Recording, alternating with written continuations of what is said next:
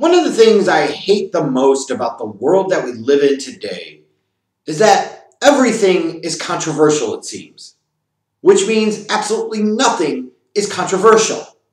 Because no matter what you do, no matter what you say, somebody is always going to have a problem with it. No matter what you do, no matter how you act, somebody is always going to have a problem with it. You could save stray cats and dogs. Donate your time to homeless shelters. Do things that you would think on the surface there would be no fundamental reason why anybody in their right ever-loving mind would disagree with or have a problem with. And yet, as the internet has exposed, we know that that's not the case. This overly sensitive world from all sides and spectrums just drives me absolutely crazy. It absolutely does. And the reality is, when you think about it from a purely political spectrum, no one viewpoint, no one ideology, or no one political party can in any way, shape, or form claim superiority in terms of not getting all butthurt in their feelings and acting snowflakey about something. Oh my God, he did this. Oh my God, he wore a tan suit. Oh my God, he said cafe. Like, who gives a crap?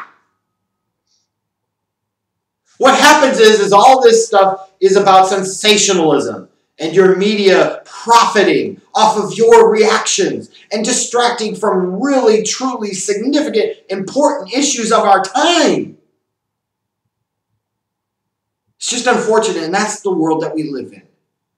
And I look at the reaction that Chris Jericho is getting because he has Donald Trump Jr. on his freaking podcast this week.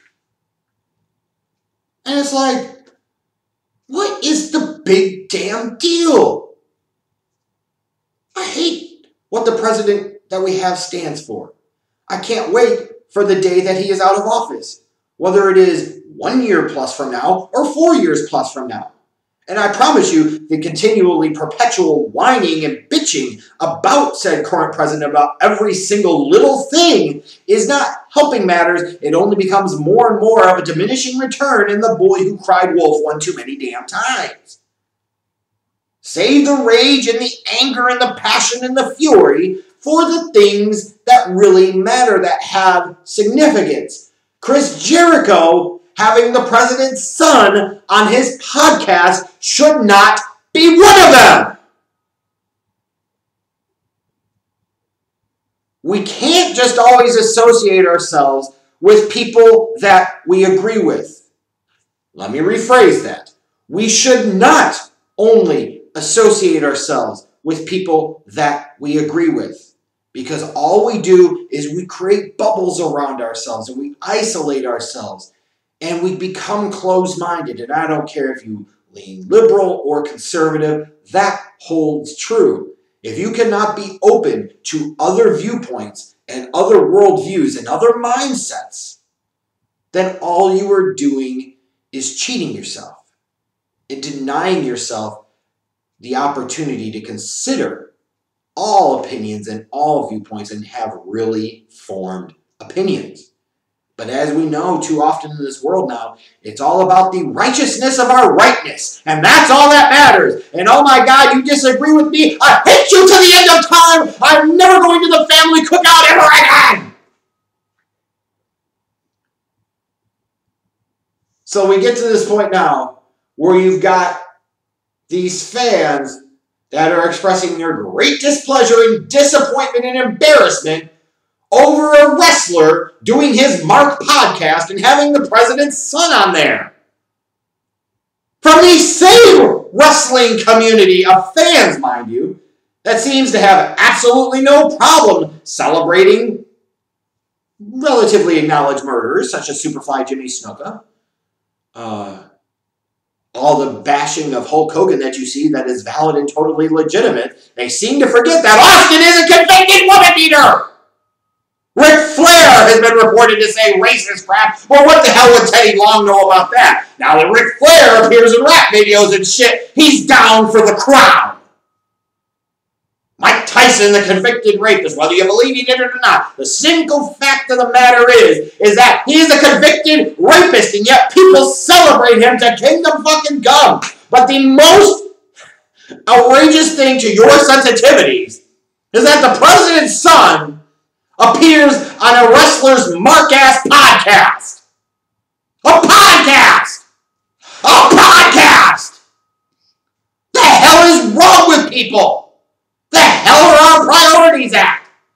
What happened to a basic fundamental tenet such as free speech? That's why I do my best, my absolute best, to not suppress or block anybody on YouTube, on Twitter, so forth. Because if I only surrounded myself and concerned myself with the opinions that agreed with me, then I am doing myself, this channel, just in general, a great disservice. Especially knowing how many people are so uber sensitive to any type of constructive criticism, hate, feedback, whatever the hell you want to call it, that as soon as somebody expresses a dissenting opinion of any kind, it's black, black, I'm the bitch, black, black, I'm the bitch. And I ain't here for none of that shit with your bitch asses. I don't want to just hear from people that agree with me. Shit, it's a lot more fun to interact with and talk to people that don't agree with me. It's fun to get a rise out of people. Sometimes it's fun for them to get a rise out of me. But it helps me to get full perspective. It helps me to understand all viewpoints. And if I don't consider them, then I'm just doing it wrong. And I'm just failing at life. And it's so often the case now, so many people are failing at life. And the wrestling community, wrestling fans, the wrestling business is just a microcosm of the larger society as a whole in this way. Is if we don't like somebody or we don't agree with somebody, we're going to rage and bitch with our flaming devoted to fire and to make sure that our voices are heard. Now, if Chris Jericho had Donald Trump Jr. on the podcast and they were talking about starting up some child pedophilia ring or something like that, then obviously that's a different story. But I highly doubt that's what happened. I highly doubt that that is being encouraged in any way, shape, or form. If they were talking on their podcast about doing the goose steps with swastikas on their arms down freaking D.C., I get it. You should be outraged at that point. But again, I highly doubt that is what is being discussed. That is not for me saying that Donald Trump Jr. isn't a clown, isn't a conspiracy peddling hack, or anything like that. Because all of that could be true, and I can still support and defend his right to be heard. I can support and defend Chris Jericho's right to have whoever the Sam hell he wants on his podcast. Period. And this is coming from a guy who Chris Jericho blocked on Twitter years ago. And frankly, when I think about all of the wrestlers that have blocked me over the years, some of them clearly earned and deserved. I don't even really remember why Jericho blocked me. But this is coming from that lens. Like, it doesn't have to be an earth-shattering thing. It doesn't really have to matter that much. It's just wrestling, or it's just politics, or it's just this. There have to be other, more significant, more important things in our life to get worked up about. That's why it's so hard for somebody in wrestling to be a damn heel now. Because either A, the wrestlers want to be cool and they want to be liked because they're too fucking insensitive, these millennial cucks. And as a result, they don't want anybody to really give them any heat. They don't want anybody to boo them because he got feelings. Or B, you got these idiot fucking internet hardcore wrestling marks that want to sit there and say, we play God here. We're the ultimate voice. And if we say it, then it goes. And if we don't say it, doesn't go. And we want to like this guy. So damn his career, damn the pusher, damn the company. We're going to cheer him anyways, even though that's totally counterproductive. Or 3, if you actually, by God, do something controversial, which is truly so rare in wrestling today, because, again, everybody has feelings and everybody is too quick to be by heart, then my God, the sky is freaking falling with the reaction that you'll get. Of all the things to rage about, though. Like, even if Chris Jericho came out, and I don't care if he said he's nonpartisan or not, that's not even interesting. Even if he said, oh, I'm an advocate or supporter of the president, like, sure, I don't agree with him. Who gives a fuck? Like, who cares? The dude's in the 1%, 2%, 3% from an economic standpoint. Of course he's going to support the guy that lowers his taxes. Like, you get what I'm saying? Like, there's a self-serving purpose there that all of us have. We all have a self-serving purpose and streak. And sometimes, frankly, people will vote against their own self-interest, mind you. But I digress. You got to stop getting mad about every little stupid thing, man.